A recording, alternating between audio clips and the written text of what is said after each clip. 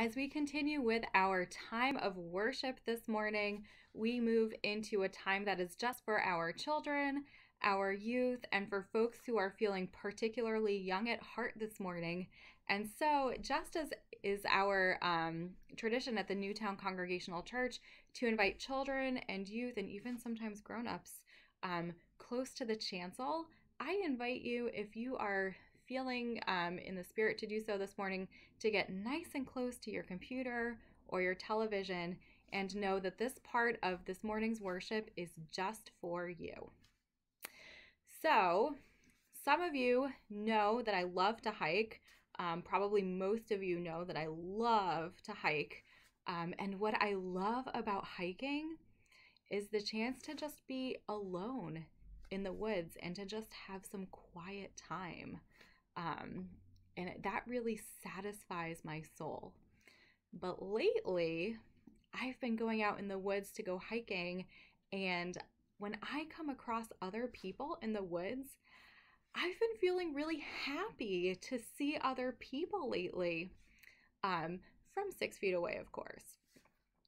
Because the folks that I happen upon in the woods, they're like usually so happy to see other people in the woods too hiking. People have been really friendly lately. And so the disciples in our story, they're on kind of like a hike.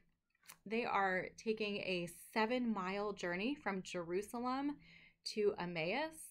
And while they're walking, they come upon a person, a stranger. And so that stranger, we'll hear in just a little bit, journeys with them for a while.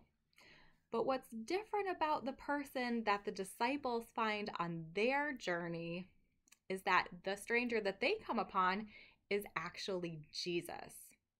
Now, I've met a lot of people in the woods, even some like animals on occasion, but I've never run into Jesus. But here's the thing though, I don't really know, do I? Because the disciples, they didn't recognize Jesus either. And they journey with him for quite a while. And the person that they don't recognize as Jesus is a really good hiking companion to them. He teaches them about scripture, and they are so impressed by him. We'll hear later in the scripture, they say that he set their hearts on fire. I don't think I've met Jesus, but I don't really know, right?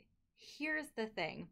When you're out hiking, or if you take a walk in your neighborhood, or if you happen to be sitting on your front porch and you wave hi to your neighbors or to your mail person, or even if you are on Zoom or Google, we all have the potential and the capability to recognize God in everybody that we interact with.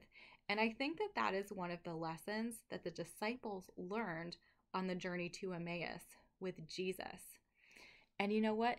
That's really important as we try to get through this tough time together, because I think the more that we can recognize God in other people, I think the more that we'll start to realize that we are all in this together, aren't we? And so that is my invitation and my challenge to each of you this week, children, youth, and adults, to recognize God in at least one other person that you interact with this week. And you know what? I bet you will be surprised just how easy it is. And so here at the Newtown Congregational Church, we end our children's time with a repeat after me prayer. And so this is a repeat after me prayer. Dear God, help us to recognize you in every person that we see, wherever we are. Amen.